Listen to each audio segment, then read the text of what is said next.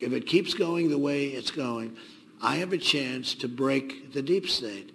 It's a vicious group of people. It's very bad for our country, and that's never happened before. You happen to be a victim of the deep state, I hate to tell you, whether you know it or not, but they've treated you horribly over the years, and so have they treated many other people. They never thought I was going to win, and then I won. And then they tried to get me out. That was the insurance policy. She's going to win, but just in case she doesn't win, we have an insurance policy. And now I beat them on the insurance policy. And now they're being exposed. Comey is a dirty cop. McCabe, bad guy. These are all bad guys. Lisa Page and Strzok, these are the two lovers, right?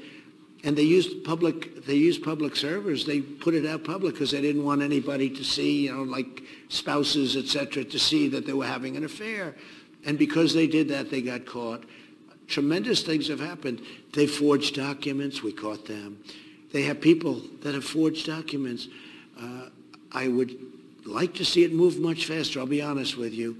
To me, I don't need any more information.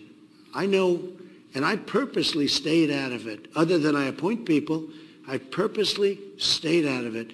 But I'll tell you what they've done, if this were President Obama, if this were a Democrat instead of a Republican, people would have been in jail for 2 years. Many people would have been in jail for 2 years already with a 50-year term.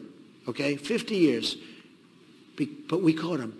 Now, hopefully Bill Barr is going to do something about it. And you know what? Other things are going to come out too. And a lot of other things are going to come out. But you don't even need other things. What they've done is so corrupt. They've tried to take down a duly elected president of the United States. Happens to be, in this case, me. But we can never allow it to happen again.